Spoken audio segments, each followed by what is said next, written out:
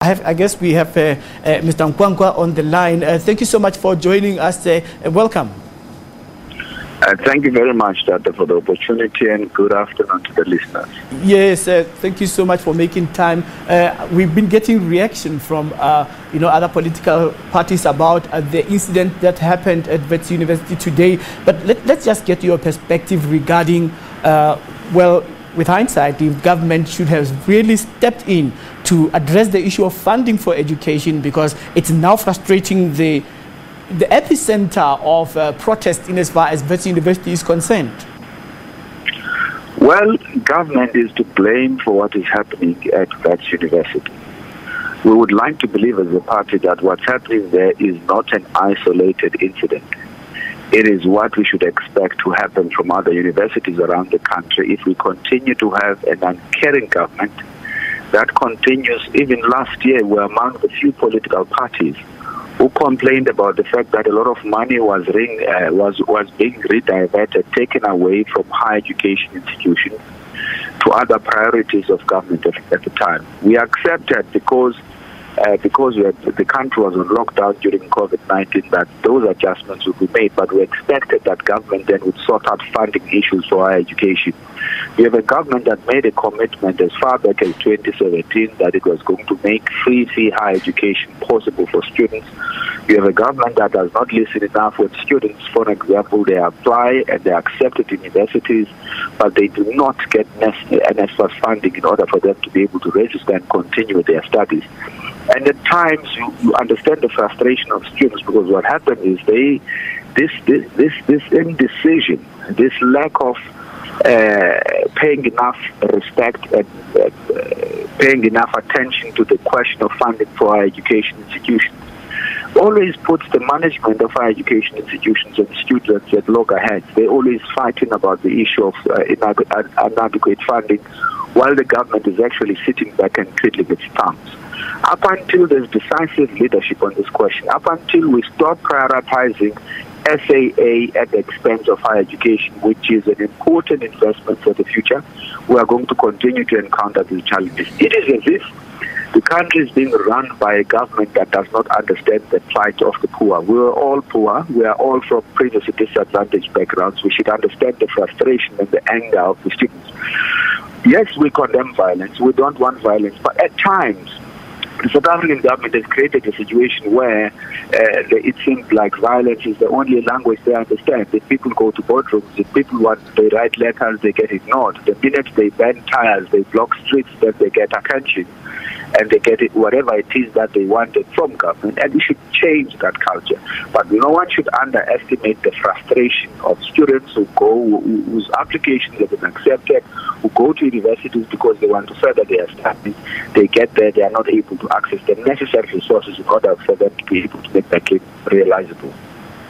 How should the problem be solved now before it gets out of hand further than this?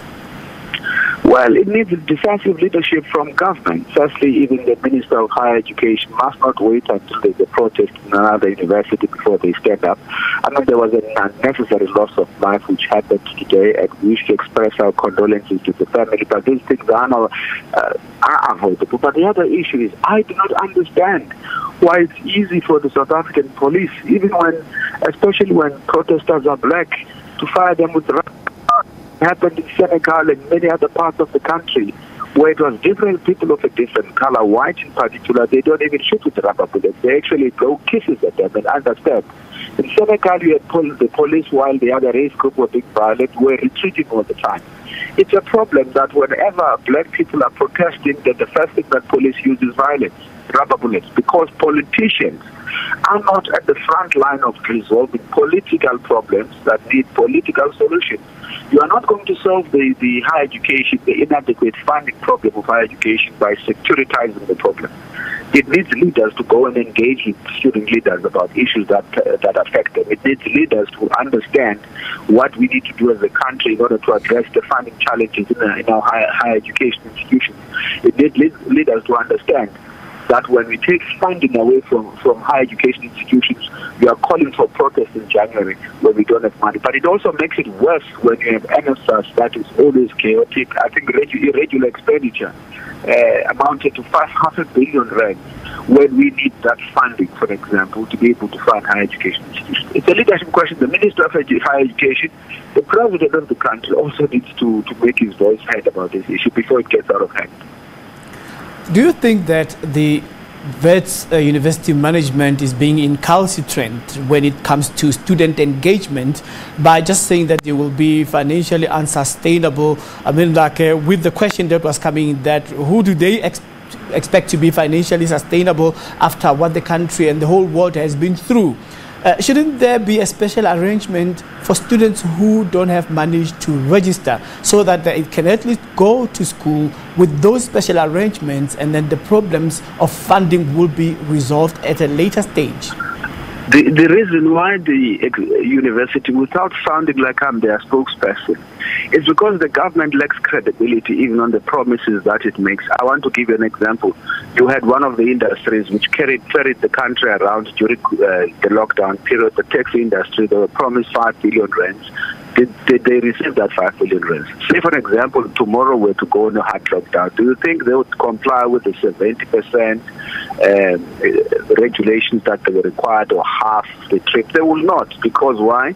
Whatever was promised to them was never delivered. I suspect that it's because of a credibility deficit problem that you have, where government would make commitments to institutions of higher learning, say, do this, we'll avail funding, and when the time comes for them to do so, they do not do it.